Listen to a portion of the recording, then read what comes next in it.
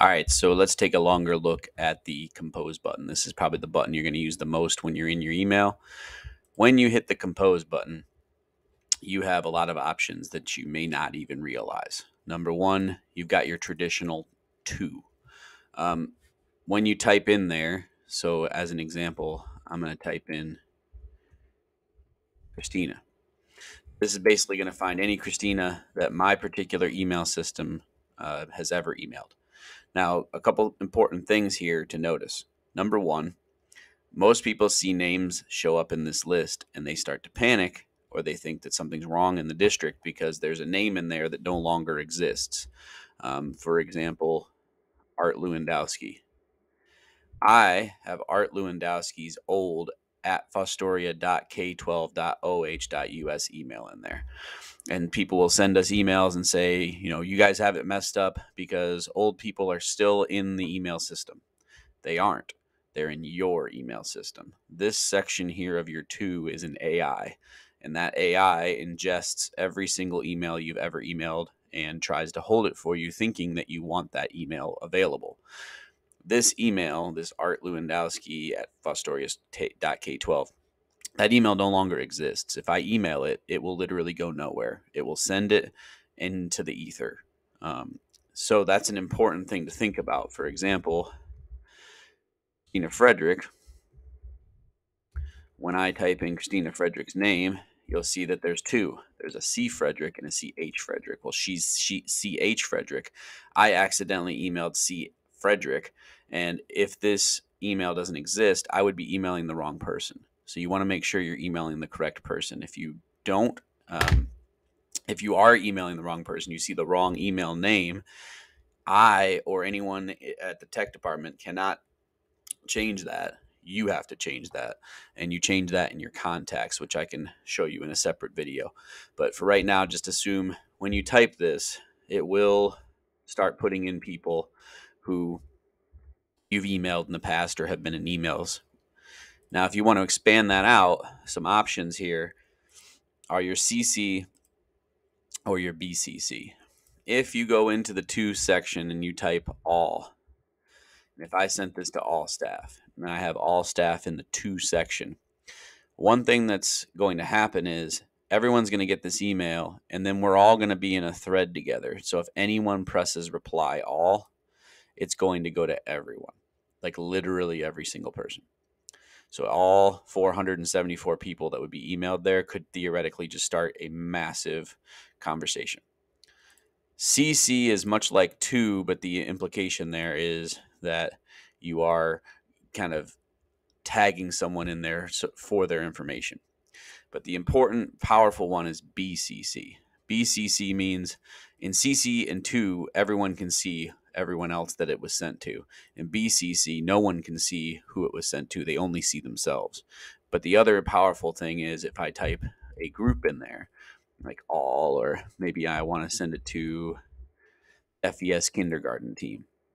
If I send it in BCC, each individual in that list, all 15 members of the kindergarten team are going to get that email, but nobody can reply all. They can only reply to me. So that helps reduce reply all. So BCC helps reduce reply all. If you throw it into to, it is the wild, wild west.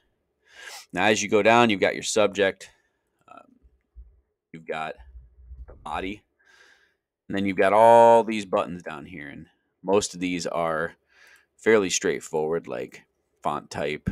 Maybe you want it to be large. Maybe you want it to be bold or underlined or aligned in a particular way, or you want a numbered list. You also have strike through, quotes, and then if you want to remove any formatting. So this is just basically word processing stuff. The interesting stuff of the compose button gets down on this bottom line here. Number one, you can traditionally send. You can also schedule send. So if you want to send it, throw a person in there. I'll just put myself. If you want to schedule send, it will end up giving you this message where you can pick any time and date. So if you have written this out, but you just don't want it to hit the inbox till a particular time, you can schedule send it and send it whenever you like. There are formatting options here where you can see them or not see them. Your attachments, as to what attachments you would like to throw in. Like I want to attach a file from my computer. insert links, insert emojis. If you're an emoji person, it's there. If you want to bring in stuff from your Google Drive, if you want to bring in a photo from your computer or any other place. But then they've added some more unique options. Number one, you can go to confidential mode. If you go to confidential mode, recipients, as it says, will not have the option to forward, copy, print, or download the email. Basically keeps it private and inside the email system. They can't forward it to anybody. They can't copy it. They can't print it. They can't download it. Still would be visible to any of us, like in terms of keeping your email archived. We would still be able to see it, but basically no one else would. You can set an expiration if you prefer, and then passcodes, as it says, all passcodes will be generated by Google. If your person that you're sending this email to, as I hover over it, does not have a Gmail, they'll get a passcode, and then that passcode can be confirmed through an SMS passcode or an email passcode. But basically, you can secure the email to make sure it's in confidential mode. Number two, you can insert a signature. You can manage signatures, have no signature, or my signature. Now, currently, my signature says, "Thanks for your time, Mathew Swortchek." If you go to no signature, it would just get rid of that. But my signature happens to be that. If you want to immediately jump into your settings and manage that, you can click that and go down and select your particular signature. The other cool buttons, selecting a layout. They now have options to select layouts for your email. So, for example, if you want there to be an announcement,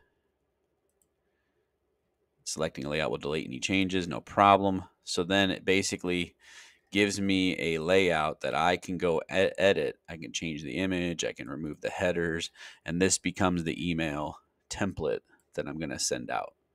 That's a pretty cool feature. You can do default styling and basically pick out various types of emails. Then the next one is multi-send mode. So I'm going to close that out. I'm going to recompose. I'm going to hit multi-send mode. So when you toggle on multi-send mode, one thing you'll notice, everything turns purple, and each recipient will get a separate copy of the email with a unique unsubscribe link right there. So basically, if you have a newsletter or you have a reason to basically send everyone a separate copy of an email in a way that they could turn off those types of emails to them, where they can unsubscribe from the email list, you can do that now. On the far right, you've got your Smart Compose feedback. That is the part of your email where you might be typing and it can give you suggestions, so you can tell the AI how it's doing.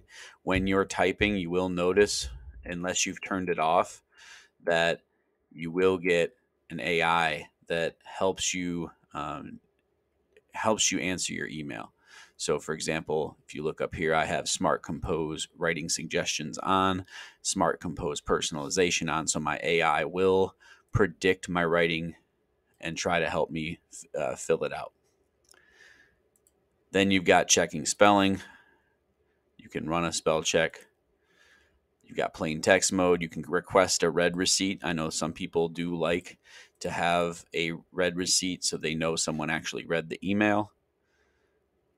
And then you can actually put it in labels and or go full screen if you prefer.